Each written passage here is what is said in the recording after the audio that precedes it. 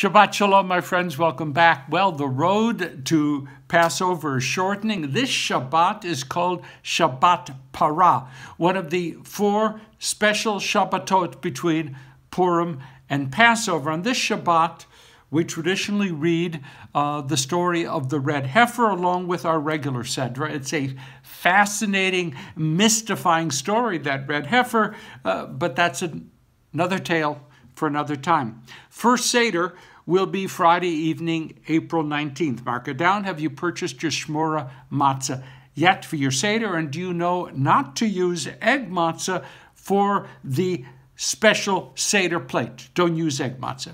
And have you bought those afikomen gifts for the kids? You know, their expectations are pretty high. And will you offer the option of both traditional Ashkenazi charoset alongside of a variety of traditional Sephardi forms of charoset? Very interesting. So much to do. Okay, our Sedra, the one we're actually going to read along with the section on the parah, is known as Shmini in Leviticus chapter 9, verse 1 and following. For 7 days, Moses has been conducting the ordination ceremonies for his brother Aaron and for Aaron's 4 sons. Aaron, of course, is going to become the Kohen Gadol, and the 4 sons will become regular Kohanim. The tabernacle is being dedicated with awe and with profound respect. For 7 days, there have been wonderful, unique sacrifices: blood, pigeon, goats, lambs, calves, and so forth. There were ritual acts. These were ritual acts of the greatest solemnity. The celebrants also were dressed in the most magnificent clothing. It was really quite special. But then, on the 8th day, Yom HaShmini, the name of our Sedra, Shmini, on the 8th day, something truly horrific happens. 2 of Aaron's sons, 2 of the 4, Nadav and Avihu, for reasons that thousands of years of interpreters, quite frankly, have not begun to resolve. For whatever reason, Nadav and Avihu brought an offering to God which had not been requested. An offering of what the text will call Eish Zara, strange, alien, unwelcome fire. In an instantaneous response, as the 2 young men are bringing this offering to God, fire bursts forth from God and consumes them alive. They died instantly. And all of the celebration, all of the joy turns to grief. Now, the traditional Haftarah, the prophet's reading, is not read on this Shabbat, because in Shabbat Parah there is a special Haftarah. But we can be a little bit flexible here, but only if you promise not to tell anyone that we strayed. If we look at the traditional Haftarah, we find a story from the time of King David. David is bringing the Aron HaKodesh, the Holy Ark, back from captivity to Jerusalem on a cart drawn by oxen. The cart is protected on all sides by soldiers from King David's army. The ark tilts. One of the soldiers, a man named Uzzah, reaches out his hand to steady the ark, and God strikes Uzzah dead. Shlomo Riskin asks whether Nadav and Avihu meant serious disrespect. Were they offering a sacrifice to another god? Were they intentionally flaunting God's explicit commands? Were they maliciously leading the people away from the worship of the one true God? We just don't know. Maybe they were just guilty of, youthful exuberance, bringing more offerings to the altar than God had commanded. But what about Uzzah? He was walking alongside of the Aron HaKodesh, the most sacred object of the Jewish people, seeing the ark tilt on the ox cart, and the Aron is falling. He lifts up his hand to stabilize it. He touches the ark, and he dies. All Uzzah was trying to do was to protect the ark. And he paid for that devotion with his life. Another story. Most of us have heard of Rabbi Akiva. Akiva was born around the year 50 of our era.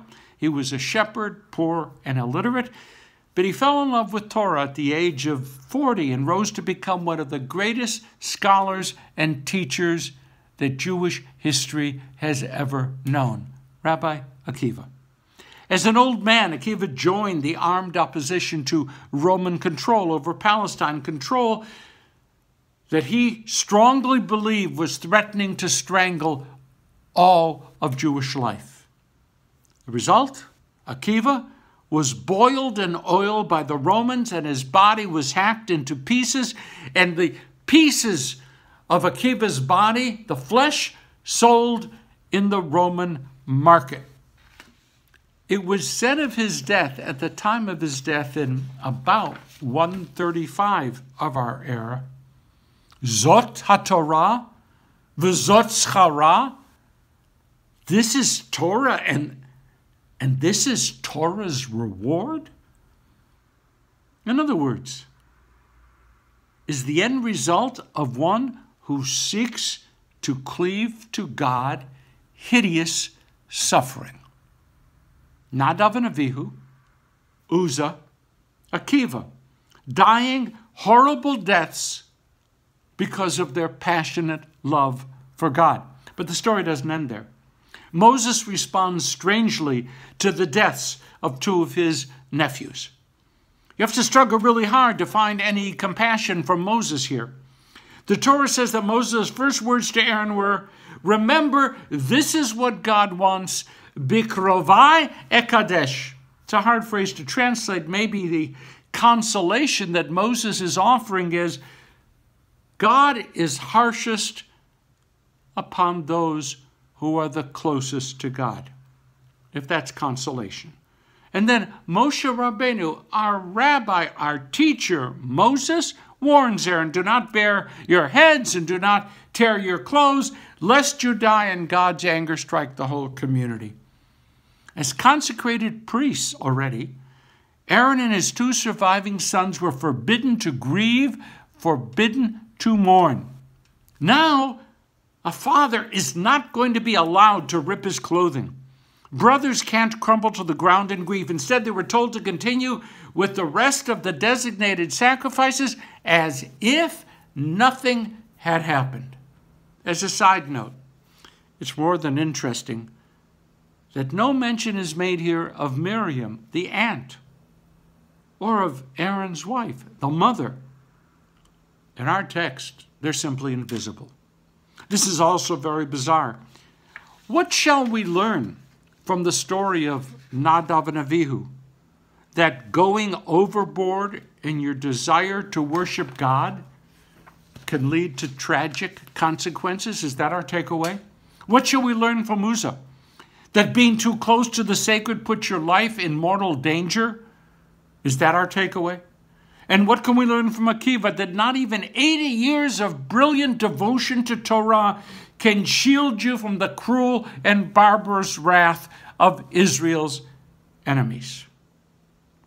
Instead, let's learn the following. First of all, that Judaism is a religion of boundaries. Between Shabbat and the rest of the week, between Tov and Ra, good and evil, between kosher and treif, milk and meat, holy and profane, well, timely, chometz and the foods of Passover, between Jerusalem and every other city on earth, between the land of Israel and all other lands. To live as a Jew is to accept the reality and the necessity of boundaries. To forget boundaries is a threat to our very survival. Lesson 1. Number 2. We shouldn't choose to pursue goodness and holiness in our deeds in the expectation of some protection, some reward, some special favor from God. That's just not how it works. Not all of the Torah Akiva had acquired could save him from being boiled in hot oil. Disease strikes us without regard to our moral standing. Ecclesiastes was surely correct when he noted that at the end of the day, death awaits us all, no matter who we are, no matter how much wealth or wisdom we have acquired. Our end, everyone's end, will be the same. That's just how things go. And the third lesson, my friends, may be the hardest lesson of all. We can't allow ourselves to be crushed by our losses or by our pain. Loss and pain are as much a part of life as love and joy. We pray that we might be spared suffering. We pray that we may find joy. But there are no guarantees. But if we are loved, and if we love, if we're embraced by a community,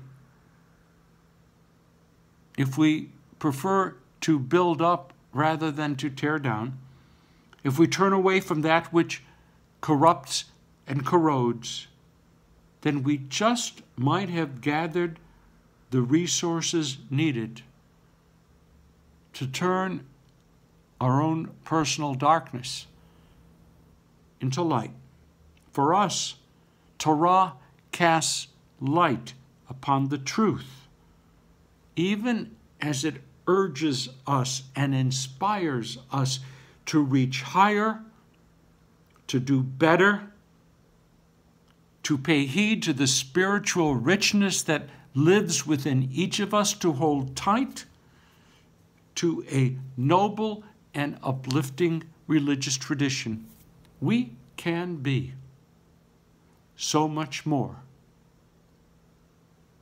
than we are today. The lessons,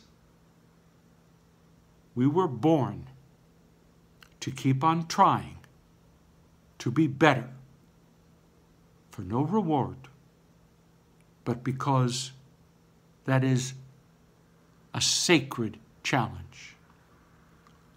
Okay, that's it. So let's keep on trying to meet that challenge, to be so much more than we are today. And please, first step in being more, hit share so that others might join us in what is really a sacred journey, and so that we might have company along the way. Shabbat Shalom. Have a wonderful Shabbat, a wonderful weekend.